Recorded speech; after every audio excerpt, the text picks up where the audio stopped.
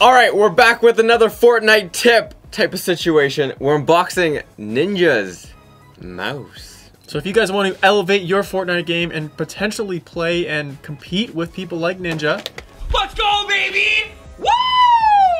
You should get his mouse. This is made by Finalmouse. Yes. They're not actually selling these on their website anymore because they're sold out. So you have to pick it up for Amazon. They had a controversy.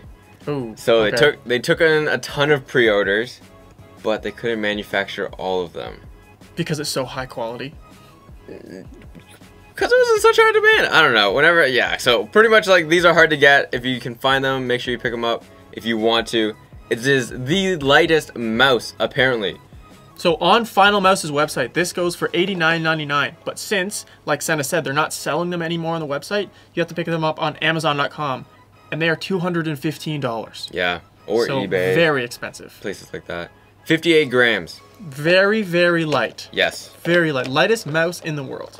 So it comes in either blue or red. We got it. The blue. What is it? Mystic blue or cherry red? I think Mystic Blue was the term. I'm excited. I'm excited to use this. The Ninja Air 58 gaming mouse. Yes.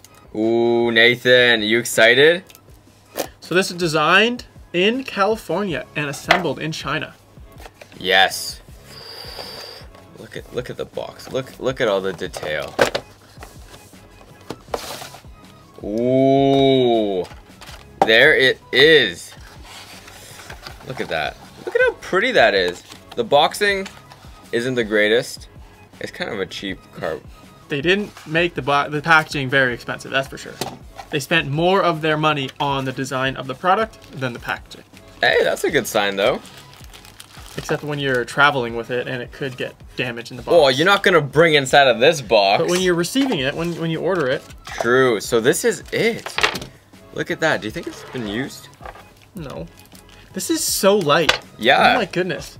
It feels like a Lego block. That's how light it is. Like, if you forget about this cable, it feels like a Lego block. You know that one scene in Jurassic Park where the kid's like putting on that night vision helmet? Do you remember that? No. What is that? The lawyer was like, is it heavy? And the guy was like, yeah. Well, if it's heavy, then put it down. Oh. It's expensive.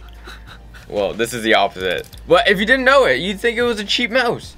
Like, yeah. Probably. And if you didn't know, you can look at the scroller here, and it is actually hand-painted and engraved with individual haiku scrolls. Ooh. So that's probably one of the reasons why there was so much demand and a little bit of supply, because of this part here, because this is hand-drawn on the scroller. Apparently, each mouse has its own individual haiku. I mean, we have the red one, and we don't think it's the same one. I guess, yeah. We won't know because we didn't get two different ones. And it looks the same.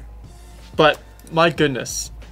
You can definitely travel very far with this, very easily. That's for sure. What are you aiming at? But this thing, the cable, wouldn't that get kind of annoying? Well, it's a super light cable as well. It's not the lightest cable. There are better cables out. Oh. What game are you playing? Fortnite, obviously. Of course.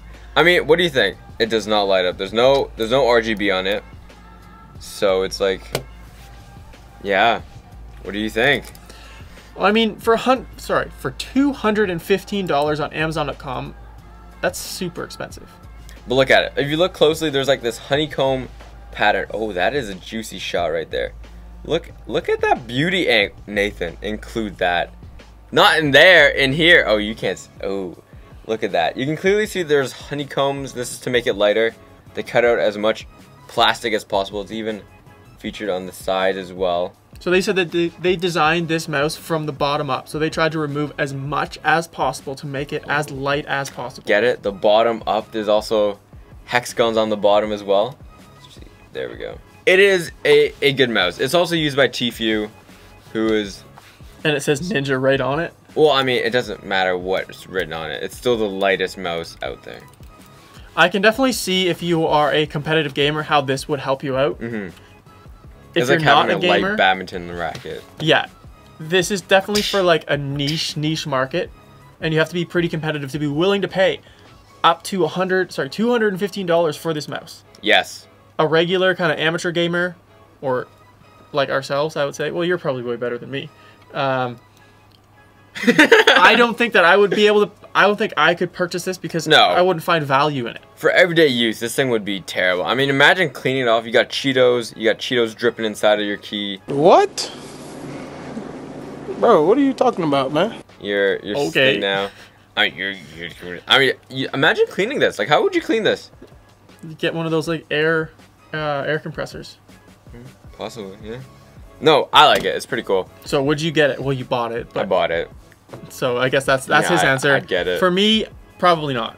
To No? be honest, no. It's too expensive. Way too expensive. Yes. Maybe when they come out with more models and they're only $90, it's going to be a little bit more appealing. Mm-hmm. But $215 just seems way over the top. Let us know what you guys think in the comments below. Leave a like if you guys enjoyed this video. And subscribe if you're new.